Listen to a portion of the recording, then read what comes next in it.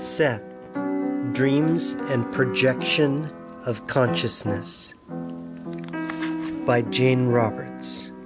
Read by Martin John. Introduction by Robert F. Butts. We're going to save this till the end because it's so very personal.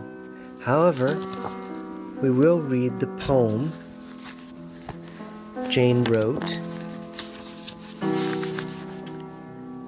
in her final days.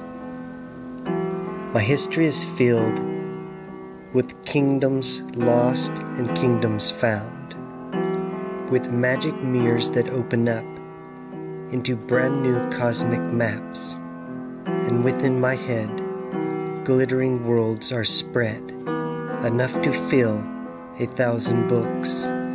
Multiple vision leads me on over paths that form new worlds of fact.